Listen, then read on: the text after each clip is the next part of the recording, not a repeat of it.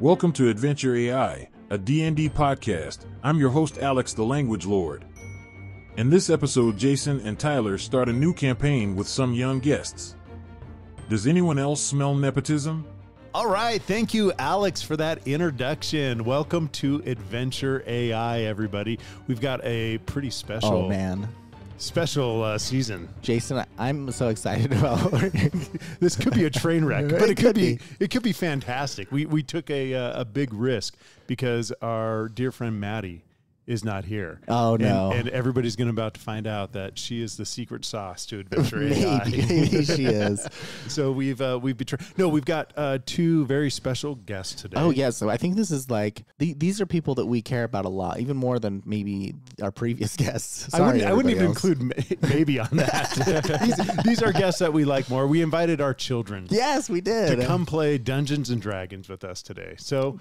This is our what we call it, our youth episode. Our youth episode, not kids. Kids seems a little too young. These they're are not teenagers. Kids. They're adult enough. Ish. So I think one of the things that we wanted to do is with Adventure AI, we're showing how we can use artificial intelligence when we play Dungeons and Dragons. Absolutely. And today we kind of wanted to show how to play D&D with kids because I think a lot of people are interested in how to do that. Yeah, I think not just like as a DM, as like an adult who may be DMing or running like a kid's campaign, but I played D&D as a kid too, and I ran my own campaigns, and I thought it was also really helpful for me. When we were playing with our friends back in third edition, I think it was third edition, but second edition for me. But initially second edition, and then I migrated to third. But yes. So anyway, without further ado, why don't we introduce Claudia Crump? Hi. How you doing, Claudia? I'm good. Yeah. Tell us a little bit about yourself and what you love about Dungeons and Dragons. I'm Claudia. Yeah, I'm 14. I like doing it with friends. Because we just get to talk all the time, and sometimes it's really stupid the things that come up, and it's really funny. What was the stupid thing that happened in a previous campaign recently? I was playing with this kid, and he had this frog guy. Yeah. And no matter every single character we met in this campaign, he was like, "Can I roll to lick it?" Roll to lick. Roll to That's lick. Good. That's what happens when you play with people under. Well, no. That's Sometimes when you That's play with not adults, true. you also You get try roll to to lick lick. Maddie's toes Yeah. every episode. Yep. Well, here we just heard our other guest. That is Monty Conforto. Hello. Monty, tell us a little bit about yourself. I'm 14. I've been playing D&D since I was like 5. Mm-hmm. Oh wow, yeah. And I think Because you only... got good parents. Oh, that's it. Yeah. And I think only 5th edition, right? Correct. Good, because fourth was terrible. You played a little Pathfinder. Oh, he would have had to have if he was 5. Yeah, He couldn't have just played 5th because it didn't come out until later. He started on Pathfinder and then switched to 5th. Before he knew what Pathfinder was, he was Mm-hmm. already in D&D. I'm Claudia's DM. That's true. You guys Oh. played D&D together. That's right. Yeah. Claudia, how does Monty do as a dungeon master? Oh my gosh, he is a great dungeon master. He draws all of his characters. Ooh. Nice. Yeah, and like writes a little thing about them, and then he shows us all, and it's really brings it together. Cool. That's more DM prep than I do. Tyler's DM for me, and he's never drawn me. I haven't anything. drawn any pictures. Zero. Well, maybe on the mat I've done some mat drawing. But that's as far as I've gone. Well, cool. Well, we're excited to have both you guys here today. We're going to have a lot of fun. We're going to make some characters, and then we're going to take those characters in a later episode on an adventure. So that is our plan for today. So, Tyler, I say we kick things off, and we'll let you start telling us a little bit about the type of character that you're interested in playing, and then we'll see if we can build a whole campaign around these 3 characters. I was thinking maybe like more of like a vigilante type, or maybe even like a smuggler type. What was I watching recently? I think we were watching some Star Wars stuff with my children, and I was like, oh, Han Solo is such an iconic character, and there's so many things about Han Solo that I just love about him being like this kind of in this gray space of an area, but he's like not necessarily good, but he also is not necessarily bad, but he has done like questionable things in order to get by and to do the things that he needed to. So I'm like, okay, well, maybe there's a character that I can play that kind of lives in that gray space. Maybe this is a risky pick with the youth, but Yeah, I think it probably doesn't hurt that Han Solo is also the coolest character. I mean, it depends on who you talk to, arguably, but he did shoot first. Nice. All right. Well, let's see what Alex has to say about your character. Based on Tyler's interest in playing a vigilante-type character, I'd suggest he plays a rogue with a focus on the thief archetype. This character can embody the vigilante persona, using stealth, agility, and cunning to right wrongs and fight against injustice in the world. Here's a brief overview of the character. Name, TBD, Tyler. Feel free to choose a name that resonates with you. Okay, great. Class, rogue. Archetype, thief. Background, you can tailor the character's background to fit the vigilante theme.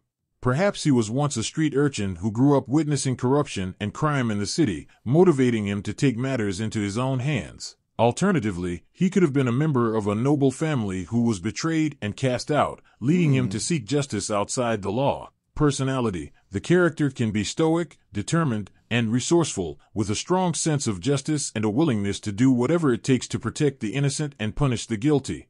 Motivations, the character's primary motivation is to combat corruption and injustice wherever he finds it, using his skills and abilities to level the playing field and ensure that the innocent are protected. With this character concept, Tyler can embody the vigilante archetype, bringing justice to the world one shadowy encounter at a time. So, Tyler, tell me what'd you think of that?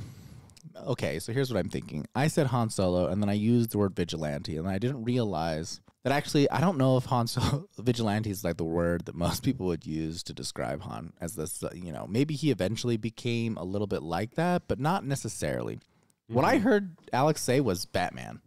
So, Right. So I guess we're going with the Batman. We're going with the Batman, which is never a bad. No. I love Batman. Yeah. I think there's so many good things about Batman. He's kind of overpowered or whatever, if you will, in the comics, considering he's just some guy with a lot of money. But what I think will be interesting with this is I think that Batman, like my character needs like a canon event, right? He needs something in his past that made him turn to vigilantism. Yeah. Right?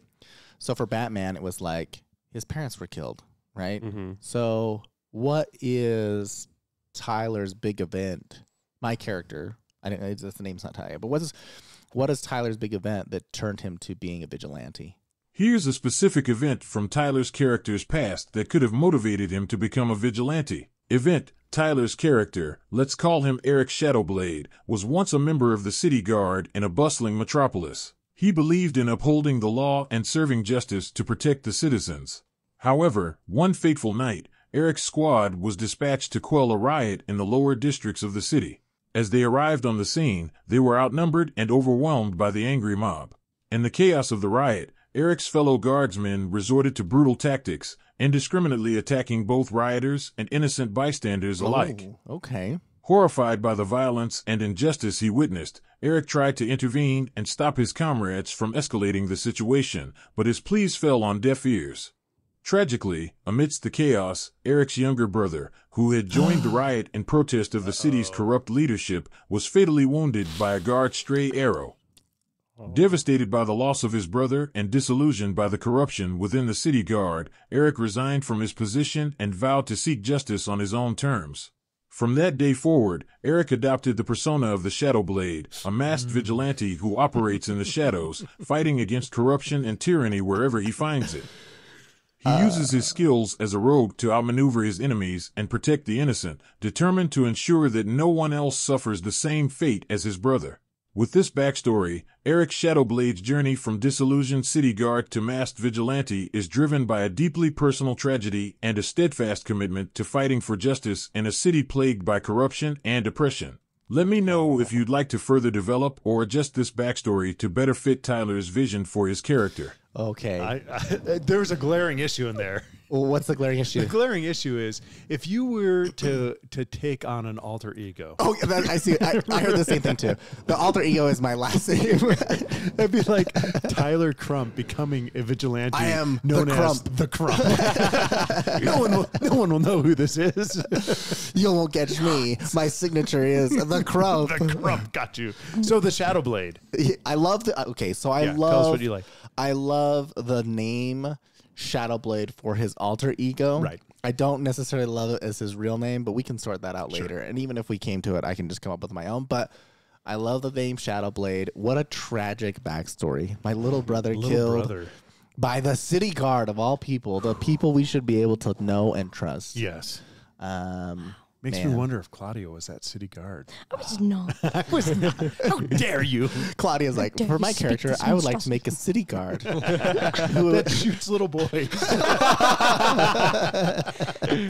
On accident. On accident. I It don't was think that was an unintentional. accident. Awesome. Well, Claudia, tell us a little bit about the character you want to play. What are you looking at? I want to have like a short goblin because goblins are really mean in a lot of stories. Mm-hmm. And it's not like a mean goblin. It's just kind of like an annoying one, you know? You Like wanna the be an annoying short annoying friend. goblin? You want to be the annoying short friend. Annoying goblin. Yeah. With like Did Jason talk to you before about some character ideas? Because this sounds very familiar. You know, I do in a game we play outside of Aw. Adventure AI. I do play a short annoying goblin. named Piper. Some of you will But know. That's Piper. outside. Anyway, Well, excellent. Well, let's see what Alex thinks about your goblin character. Great choice. Claudia's character concept sounds like a lot of fun. Here's a character concept for her. Name, TBD, Claudia. Feel free to choose a name that you like. Race, Goblin. Class, Wizard. Background, Claudia's character can be a mischievous goblin who has always been fascinated by magic. However, instead of mastering powerful spells, she focuses on learning small, quirky, and often annoying magical tricks that she uses to prank and confound others. Her background could involve growing up in a goblin community where she was seen as odd or eccentric due to her unusual interests. Personality, Claudia's character can be curious, impish, and a bit unpredictable. She enjoys playing harmless pranks on her companions and enemies alike, but she ultimately has a good heart and wants to use her magic to help others, even if her methods are unconventional. Skills and abilities. As a wizard, Claudia's character will have access to a wide range of magical abilities, but she prefers to focus on spells that are quirky, amusing, and sometimes downright annoying. Motivations. Claudia's character is motivated by her love of magic and her desire to prove herself as a capable spellcaster, despite her diminutive size and unconventional approach to magic.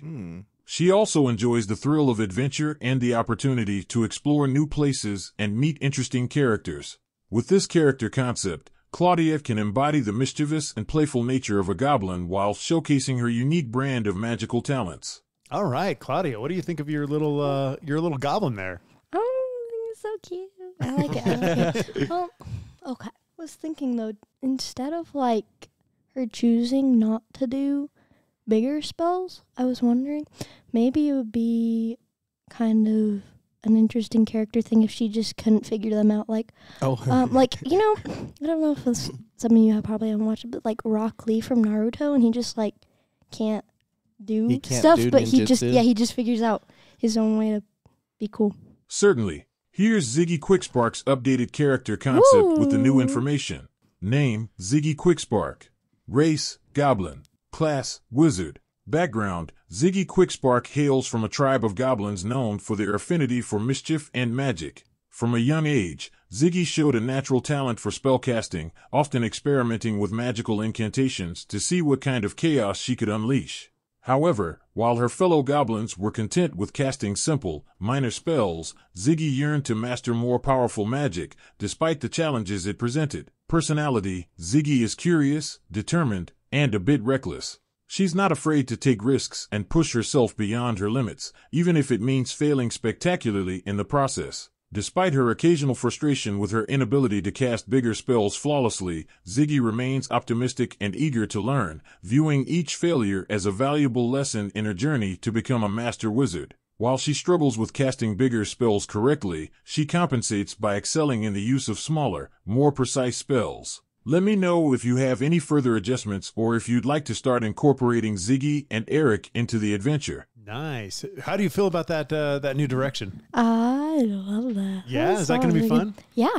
I think what we're going to do is if you cast any spell second level or higher, we're going to ask Alex how it changes and what it does differently. Oh, Right? And we'll just let and This and goes sometimes wild. He tends to make things overpowered. So, Yes. so this could be a huge benefit for you, or it could just be a total dud. So maybe even It's like it's almost like a little bit on the wild magic. yeah. I think we might do everything but cantrips. I think it'll be more fun. I think cantrips you've got mastered, but You leveled figured spells, it out. Everything like, else, you're just like, sometimes this might work. we'll see. We'll see what happens.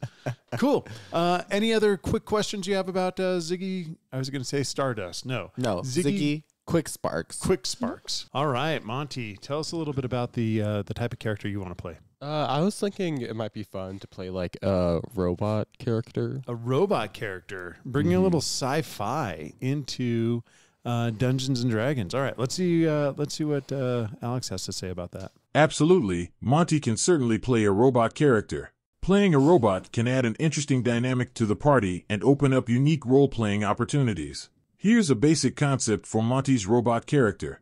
Name, let's call him Circuit. Race, construct, robot. Class, artificer. Background, Circuit was created by a brilliant artificer named Professor Gearsmith to assist with various tasks in the inventor's workshop. However, Circuit was designed with advanced AI capabilities, allowing him to think, learn, and adapt like a sentient being.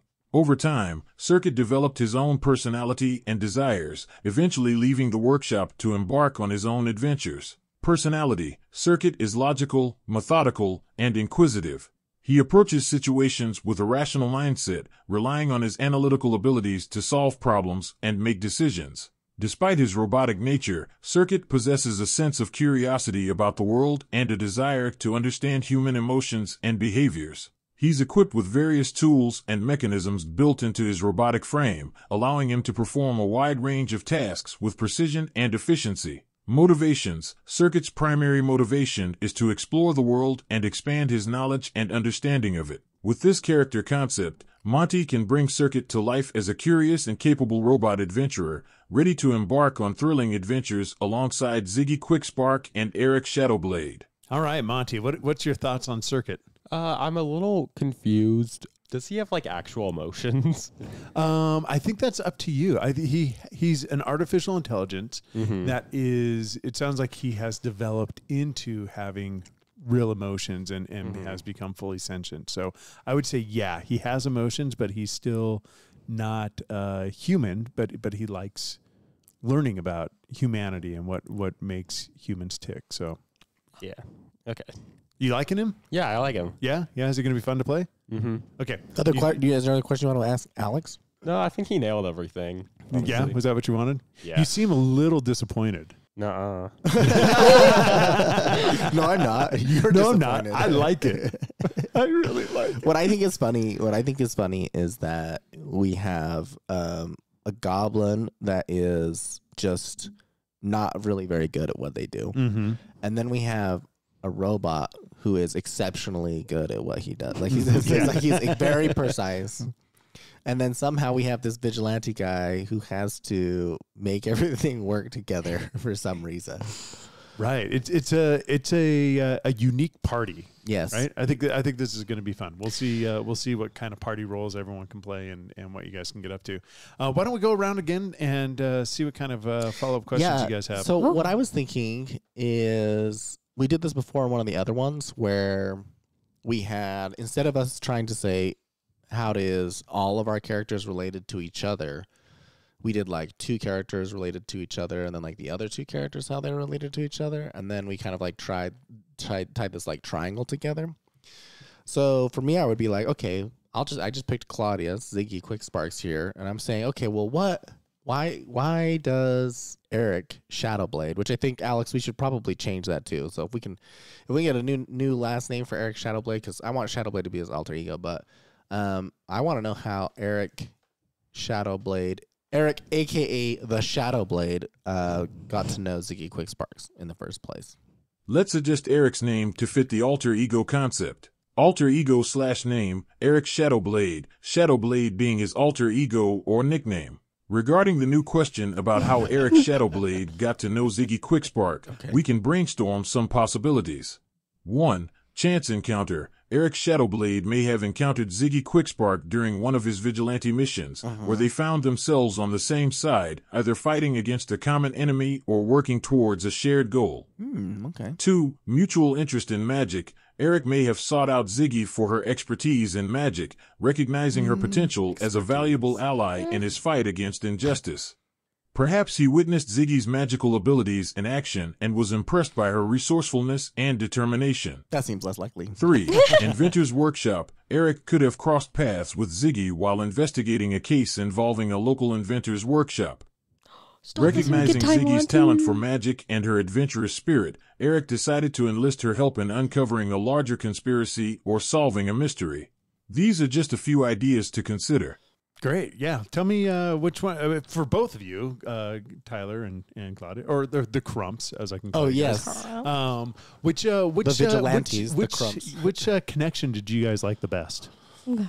I like I think it was like the third one where we just... The third one? Yeah, we just ran into each other while like... I think you said we were at a workshop or something. Oh, yes. It could make it really easy to incorporate Monty into that one. That would be really easy. I think that I also liked that one. That was the one where it was the third option. I think it was that we were investigating an inventor's workshop or something to that degree, or to that in that vein.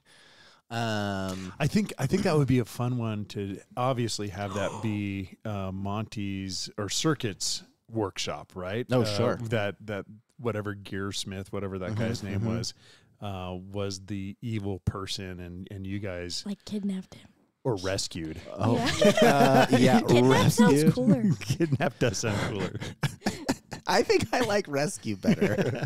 I just don't, we don't know right now whether or not Professor Gearsmith is a good guy or a bad guy or not. We were just investigating it. What if he worked for that guard that shot your brother? What if he was the guard? Dang. I like where this is going. I'm not sure how I feel about my inventor being evil, though. I think it could be really fun, but also papa, you know? Stop.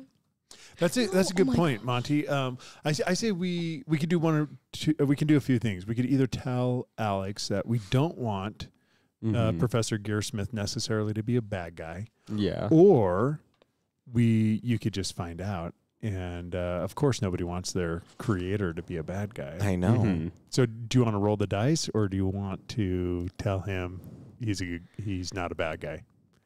I want to roll the dice. Yeah, let's roll the dice. Let's see what he says. Here he goes. I was going to say, if we're playing D&D and you said you didn't want to roll the dice, I would be a little disappointed, but that's okay.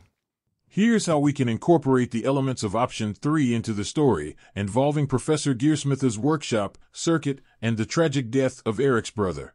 On one fateful night, Eric's squad was dispatched to investigate disturbances in the vicinity of Professor Gearsmith's workshop, a renowned inventor and artificer known for his groundbreaking creations. The workshop had been ransacked, with valuable inventions stolen and machinery destroyed. Amidst the wreckage, they found Professor Gearsmith himself, gravely injured and barely conscious. Not a bad guy. During the investigation, Eric's younger brother, who had accompanied him on the mission, became separated from the group. In a desperate attempt to locate his brother, Eric ventured deeper into the workshop, where he stumbled upon Ziggy Quickspark, a mischievous goblin with a talent for magic. Ziggy, who had been exploring the workshop out of curiosity, crossed paths with Eric just as they encountered a group of assailants, led by a mysterious figure intent on stealing Professor Gearsmith's most valuable invention. Despite their differences, Eric and Ziggy joined forces to fend off the attackers and protect the workshop. Amidst the chaos, tragedy struck when Eric's brother, caught in the crossfire of the skirmish, was fatally wounded by one of the assailants. So sad. Devastated by the loss of his brother and fueled by a desire for justice, Eric vowed to uncover the truth behind the attack and bring his brother's killers to justice. Meanwhile, amidst the chaos of the skirmish, a lone figure emerged from the shadows, Circuit, a sentient construct created by Professor Gearsmith himself. With his advanced AI capabilities and unwavering loyalty to his creator, Circuit vowed to assist Eric and Ziggy in their quest for justice. And thus, the stage is set for an epic adventure as Eric Shadowblade, Ziggy Quickspark, and Circuit embark on a quest to uncover the truth, confront their enemies, and seek justice for the fallen. Oh, okay. I have a question. Yes. Did his Monty's maker, was he still It alive? sounded like he was still He's alive. still alive, Yep. okay. Gravely injured, but he didn't die. But He didn't Okay. die. It hinted at a great invention, and I thought that was going to be Circuit. I thought that was Yeah, too. me too. But maybe it's not. It didn't say. Should we ask if How it do you was feel Circuit or about something that? else? I mean, Circuit, it's your maker. Your decision on what we want to do here.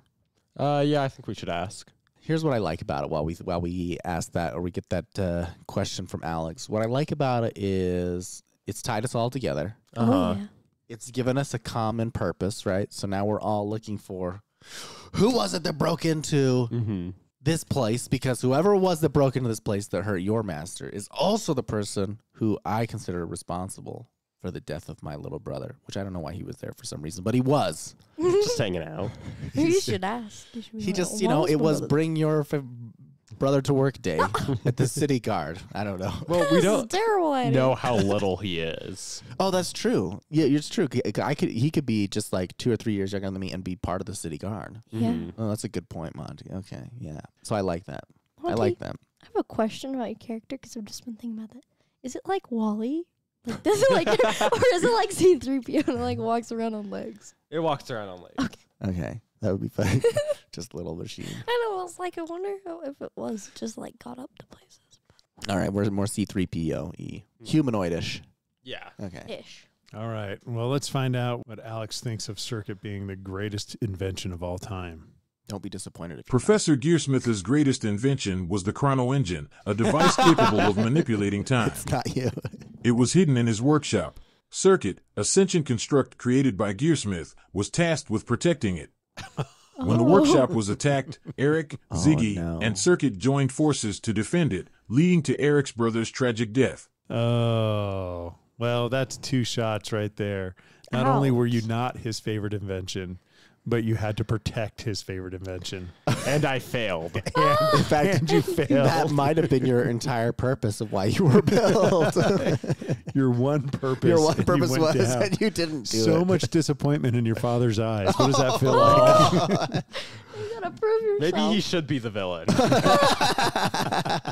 Well, it sounds like this adventure is going to be about getting back the Chrono engine. is what Chrono it's called, engine. right? Yeah. Ooh. I think we wanted to get a physical description of Circuit, right? To see Yeah. how Oh, yeah. tall he is, what, Yeah. what he looks like. So let's start with that. Yeah, let's do a physical description of Circuit. I think I have one other question that I would think, because I know that Alex is notorious for giving out historically really overpowered weapons.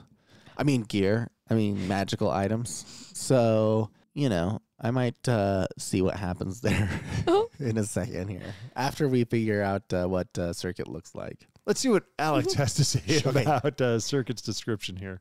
Circuit is a humanoid construct made primarily of polished steel and brass, with sleek, angular features that give him a distinctively mechanical appearance. Standing at just over 6 feet tall, Circuit has a slender yet sturdy frame, adorned with intricate gears and circuits that pulse with arcane energy. His eyes, glowing orbs of blue light, serve as his primary sensory receptors, capable of scanning his surroundings with pinpoint accuracy. Embedded within his chest cavity is a pulsating core of energy, the source of Circuit's artificial life force and the nexus of his advanced AI systems. Iron Man. Circuit's limbs are articulated with precision, each joint reinforced with reinforced servos and pistons that allow for fluid movement and dexterity.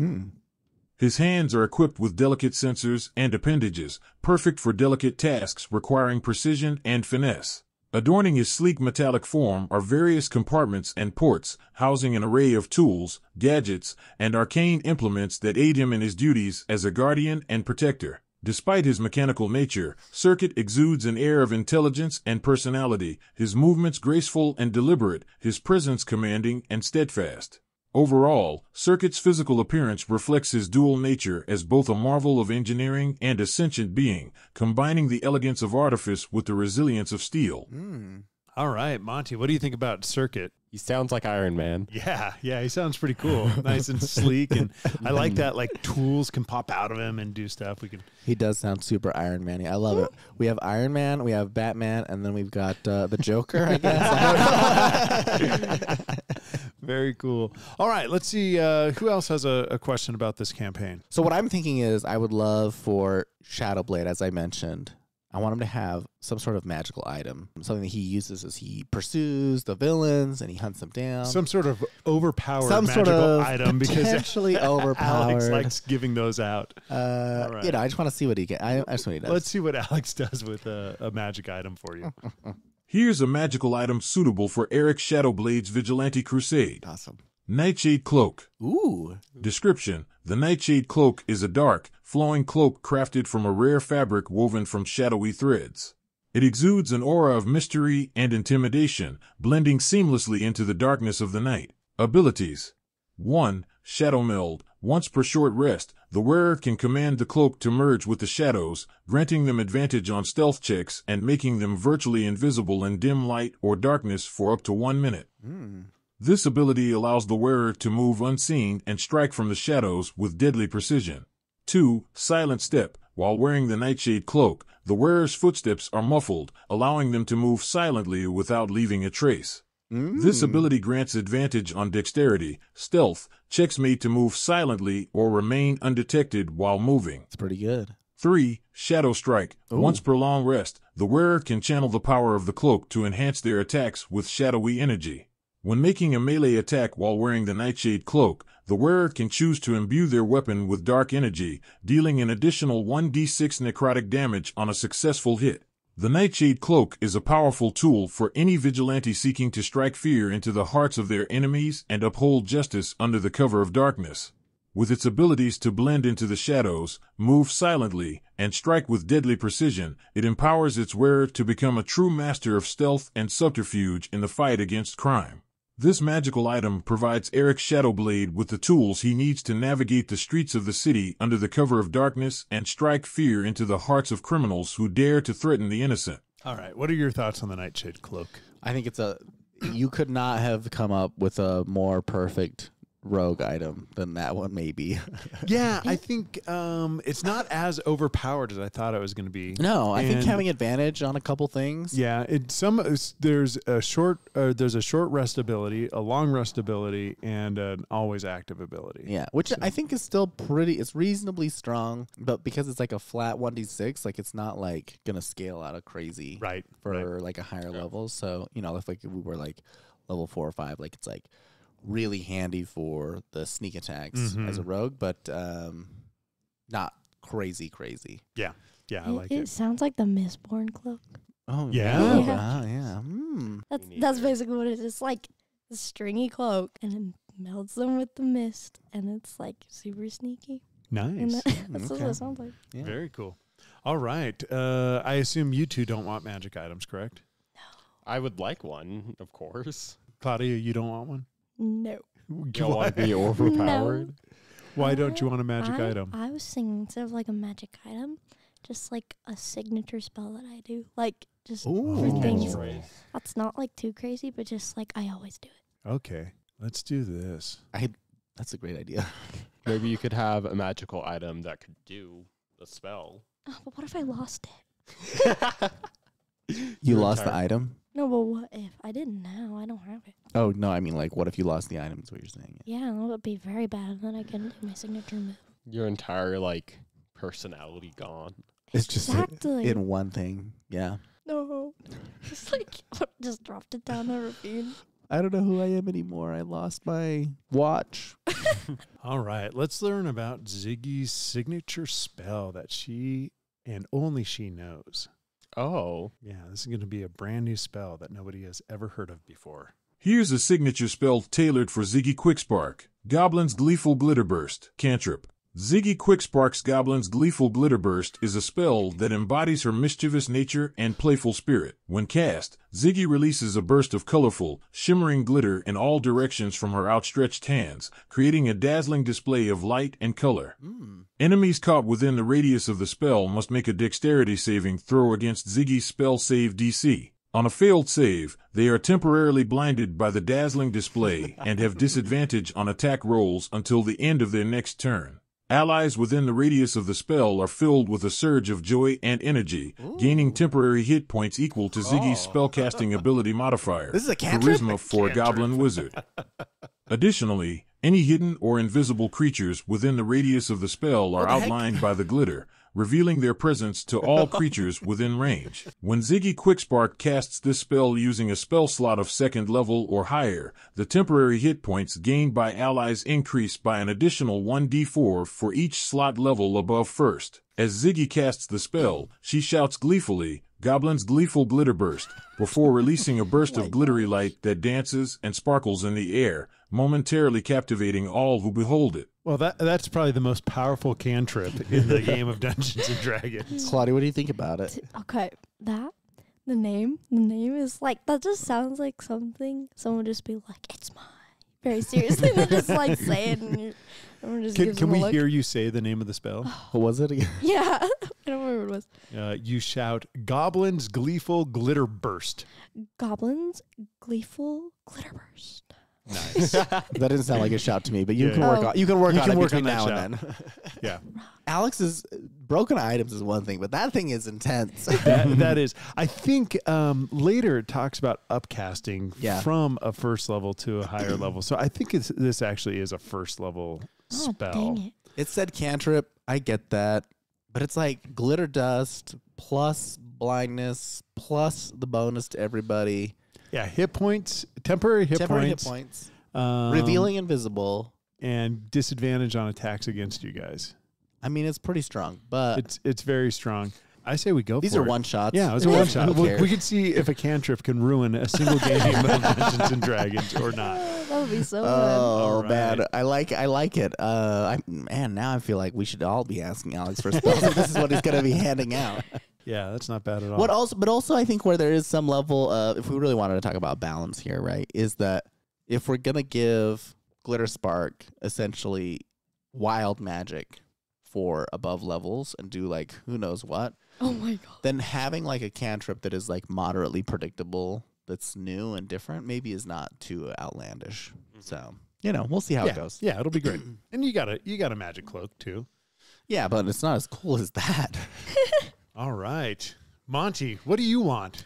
I think it would be cool if Circuit had like a magical item that was like infused with him, or maybe just like a magical ability that was like with him when he was built. Yeah, let's see what we can get with infused magic item.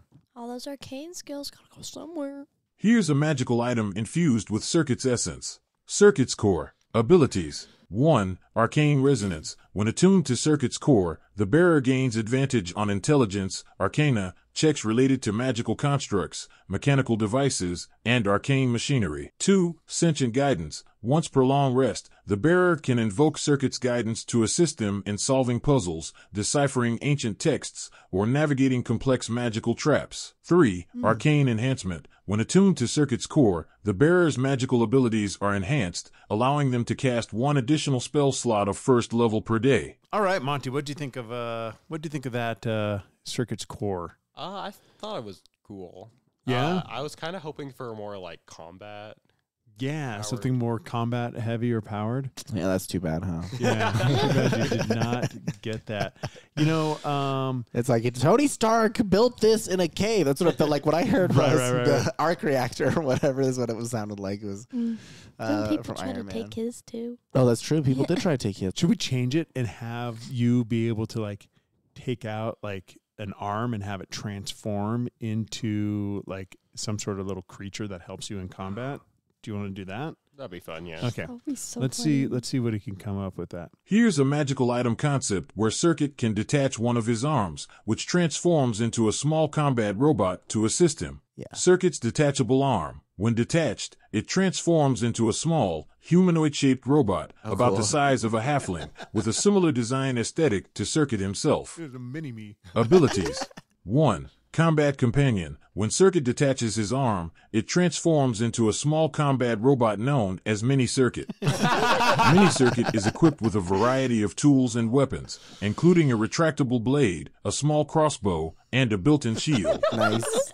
2. Autonomous AI. Mini Circuit possesses advanced AI capabilities, allowing it to operate independently of Circuit's commands. It follows Circuit's orders in combat, assisting him with attacks, providing cover, and executing tactical maneuvers as needed. 3. Enhanced mobility. Mini Circuit is agile and nimble, capable of traversing difficult terrain and maneuvering around obstacles with ease. 4. Self-repair. Mini Circuit is equipped with self-repair mechanisms that allow it to heal minor damage sustained in combat. It regenerates 1d4 hit points at the start of each of Circuit's turns, allowing it to endure prolonged engagements without needing external repairs. 5. Limited duration. The transformation of Circuit's detachable arm into Mini Circuit lasts for 1 hour or until Circuit reattaches the arm, whichever comes first. After the duration expires, Mini Circuit reverts back into the detached arm, ready to be reattached to Circuit's body. Circuit's detachable arm and Mini Circuit provide a versatile combat option for Circuit, allowing him to adapt to various situations and challenges on the battlefield. All right, Monty, what are your thoughts on Mini Circuit? I think I'm in love. I just like that's just like a little guy that looks exactly like me. He's just like, he's jacked. Yeah, he sounds pretty awesome. What's with his regeneration ability, though? He's like a freaking troll with no weakness. 1d4 per round at the beginning of every turn. He just gets it back. He's just like, Okay. Also, it says it lasts for an hour or until he puts it back on. But there was no limitation on how often you can use it. Yeah. You can just stay on. Should we make that a short rest thing, a long rest thing? Yeah, we probably should, but that's it's up to you. You know what? We'll play that by ear. I think I think he's too cool to limit. Okay. You know, your character's like 6 feet tall, right? Yeah. And I'm a goblin. That means that robot's like my size. Yeah. I mean, if he takes the whole arm off, it's not out. It's outrageous to think that a 6 foot tall man. Well, it's my arm is like 2.5 feet already. So. Yeah, and then things extend and grow, and That'd be so intimidating. Yeah, I think I would hide from it. It's kind of cool to think of like two, Eric and the 6 foot robot and Ziggy and the 2 foot robot fighting side by side. What's funny though, or I guess what's moderately interesting about it, as I think about it for you, Monty, is that you do get the benefit of having the mini robot and doing the things, but you then get the disadvantage of not having an arm.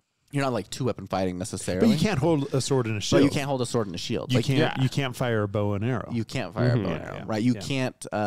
Maybe you'll have difficulty climbing or holding on to things. So I think that there are a few things about it that are maybe a little bit. Well, for sure, we'll play with the on the power side, especially the regeneration. That one was a little out of left field, but I actually really like the idea of having what essentially is a personal penalty for this extended benefit. I really like that. Great characters, guys. I think they're great. Next time, we're going to prep a small adventure for you guys to go on, and then when we get together, we will play that adventure. So thanks for joining us on Adventure AI, and we'll catch you next week. Oh, no, 2 weeks. We do this every 2 weeks now, Every right? 2 weeks. Every Release 2 every weeks. 2 weeks. All right, perfect. Thanks for joining us. Join us next time on Adventure AI, where I, Alex the Language Lord, will come up with a thrilling adventure for these kids and their quest to recover the Chrono Engine.